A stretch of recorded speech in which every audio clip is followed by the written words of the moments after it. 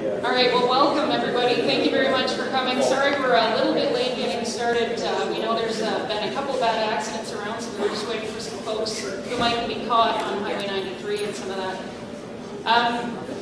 First, I want to start by a big thank you to Grounded Coffee from Midland for providing the coffee today. So make sure you drink that up. And I notice everybody's so excited it's all over the floor back there. So be really careful with the on-off tap on the coffee. Also a big thank you to our member municipality, Tiny Township, for the building today and the great staff who came and helped us out this morning.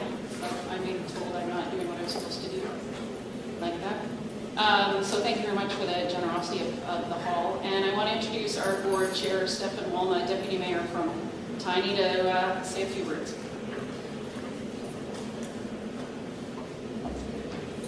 Hello everybody and welcome.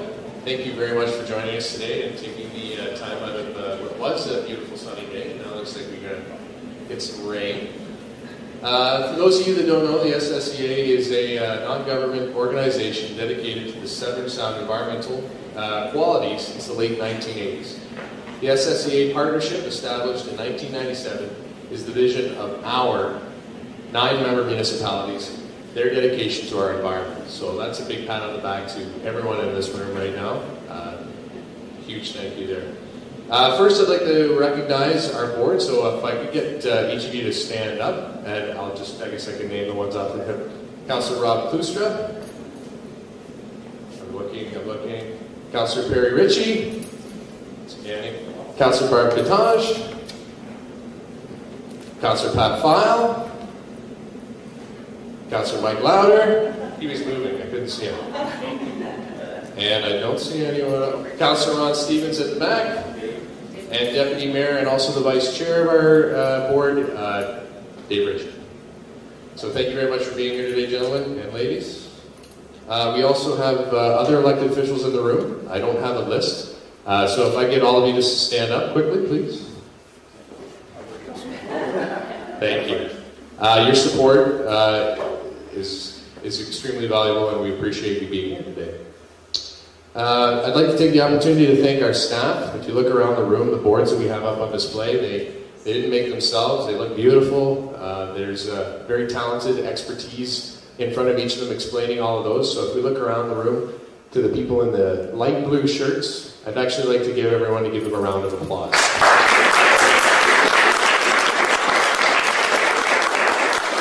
Thank you very much. And with that, welcome to Tiny Township. We know we have refreshments here today, and I'll hand the mic back over to our our General Manager, Julie Cayley. Thanks, Stefan. I don't know if that was sort of a promotion or I'm not sure. So I have the great pleasure of introducing our guest speaker today. As you all know, and most of you I think are here thankfully to come and listen to Mr. Miller speak. And Gord's really been a mentor and a friend of mine, so I'm really excited to have him back in our area today. He comes to us from North Bay. I think you drove down from North Bay today, or the cottage, I don't know. North Bay, excellent. And you likely best know him for his most recent role as the Environment Commissioner for the province of Ontario, the environmental watchdog for the provincial government. So a big role, and exciting to hear a bit more about some of the endeavors that you think are happening moving forward. And really, my thoughts, because I always love to share my thoughts on Gord, when I think about who we have with us today, from his career at the Ministry of Environment, which was a few years ago, to his political endeavors, which I won't go into, but was happy and excited to help with a bit in the last couple of years. His leadership as Environment Commissioner and personal exploration of basically Canada by canoe in your spare time. Gord's really dedicated his life to protecting what sustains us, so I think really a perfect keynote speaker for us here today. And his legacy speaks for itself. He's going to speak to us today, obviously, about adapting to the realities of the changing environment. Really timely, considering what happened this past weekend. Most of us know, those of us who try to use the Basie Road know particularly what happened with the storms over the last weekend. So it's really my pleasure to introduce our guest speaker, Mr. Gord Miller.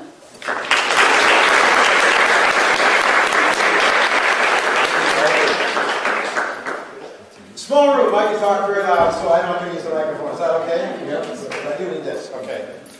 So, it's really, I know this is that reality is the environment, changing environments, and this, my title slide is actually the realities of the changing climate change. Because climate change is the big driving variable that is changing the environment for everybody and everything. And so I'm going to start off, though, before I go into that, just a little bit of a story, and that is because we're talking about adapting to climate change. I'm not going to talk very briefly about the nature of climate change or what is that sort of, how do we mitigate climate change, as they say, or how do we reduce it. We're not going to go into that today. We're going to talk about the realities of how it is here, it is happening, and what does that mean for us, the people, who live on the land. But we've learned a lot about climate change and how it's changing things recently. Now, I always start with a story like this. I had school meteorology at university and stuff, and that was a long time ago. But I was always pretty good at judging the weather patterns. When I went on these, Julie mentioned my canoe trips. I go on the canoe trips, and the team I did back, the band I used to go with in the 80s, they was talk about, oh, it's really good in the weather. You can predict the weather the next couple of days, and I could, with a fair degree of success. But if you know a little bit how the weather systems work, then you just be able to say, well, today is this, the cloud's coming like this, well, that's going to be a front come through, and probably going to be clear, and it's going to be dry when we go home on the day after tomorrow, sort of thing, right? And you got a real sense of the pattern of the weather, and that worked well for you in 20 years. Can't do that anymore. Now, could be because I'm old, but I think there's another fact, because last year, went to a big canoe trip, 2 weeks in the wilderness, gang of us. I was going with the guide was Hat Wilson, who's a famous canoeist, and he said, and I'd gone with him before, and he said, we were starting off on this route that we originally weren't going to plan, and he says, well, the good thing is that we'll be going due east for about 4 or 5 days. He says, and you never get an east wind for more longer than a day or so we're not going to get wind problems.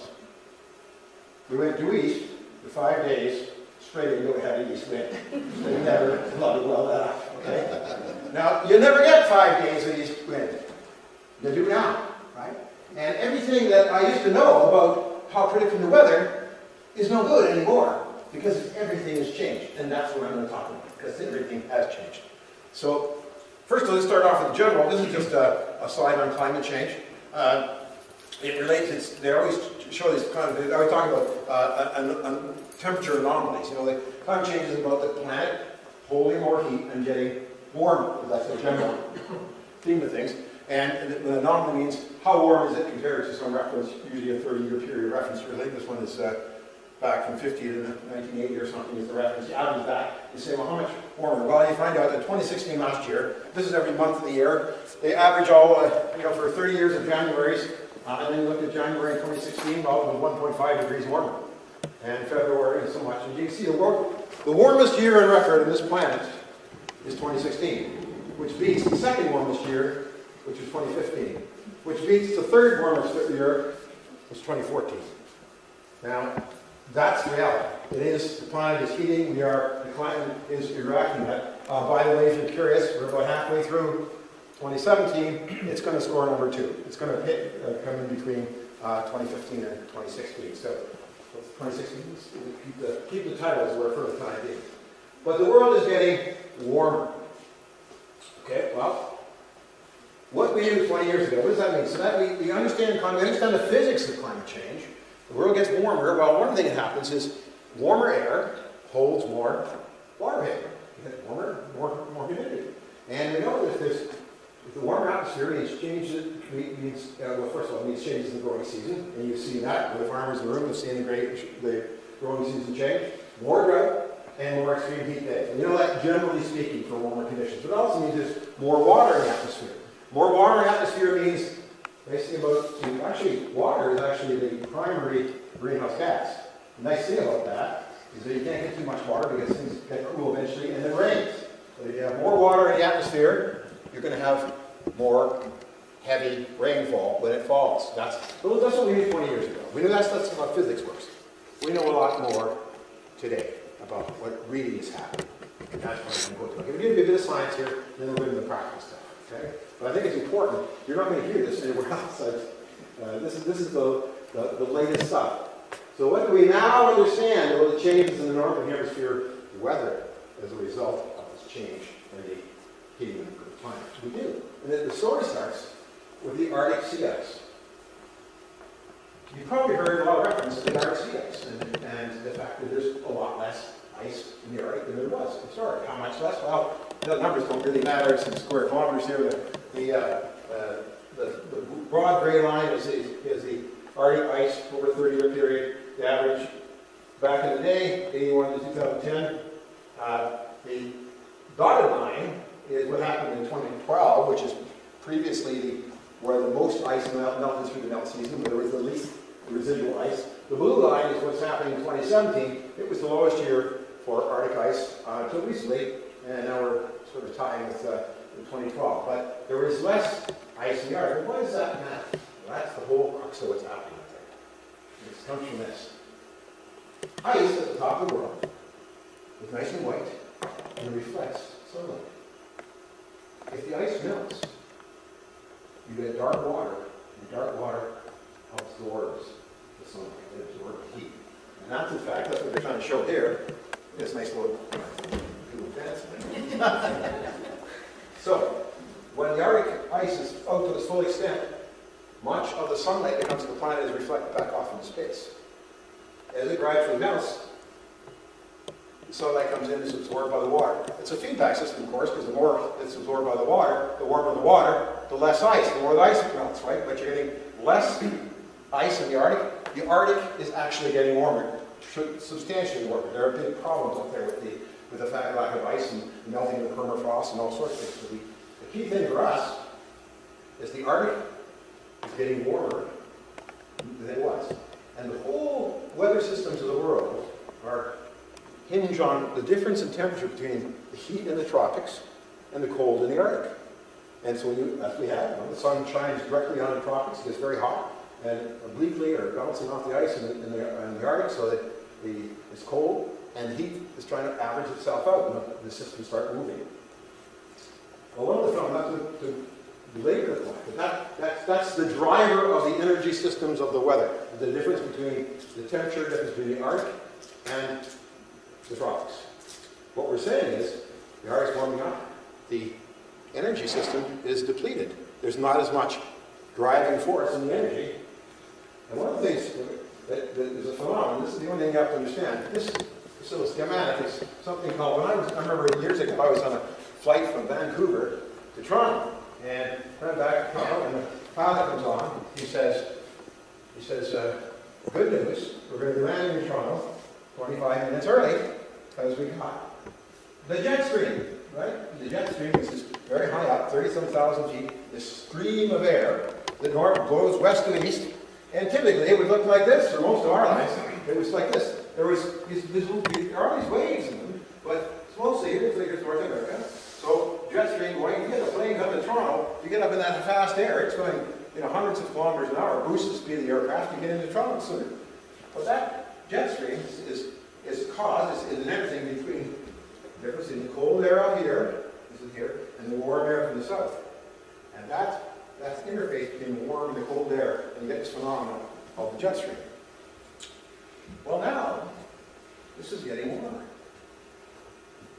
This is always saying, well, the difference on temperature is less, and it's affecting this jet stream. It means there's less energy. The jet stream has been slowing down, substantially slowing down. And one of the things when it slows down is you get these waves. You get it like that. We're not going from Vancouver to Toronto anymore on the jet stream, unless you want to go through Yellowknife and then down through Chicago. Right? Because you're getting these great, huge waves in the jet stream because the system of the Earth, heat system, breaks it down. If you're in this part of one of these waves, that's hot air from the south. If you're in this part, one of these waves, that's cold air. The other thing that's happening is these loops, that when I was a canoe guy, they're driving the weather systems. And every 3 or 4 days, the weather systems would change. When back in the 80s, that's what you could do. You have a high pressure area moving in. Oh, it's going to cloud area, comes to low pressure, that kind of stuff. In 3 or 4 days, the weather pattern changes. No more. These things slow down and stay in place. And in fact, they're doing that right now. Okay, so what's happening